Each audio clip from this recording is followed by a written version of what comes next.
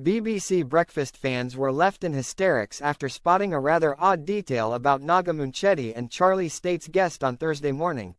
It was apparent one BBC Breakfast guest was in a rush to leave the studio. Naga Munchetty and Charlie State fronted Thursday morning's episode of the long-running news show.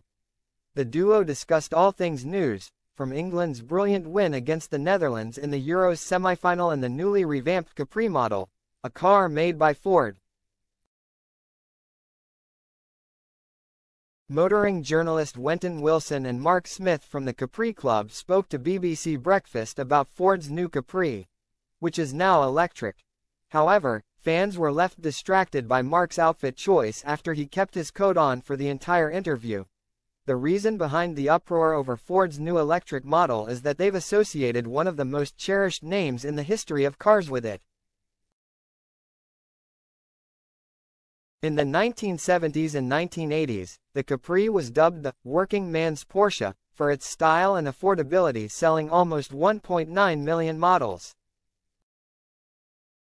Ford advertised the two-door sports coupe as the car you always promised yourself, and it was just as popular on TV.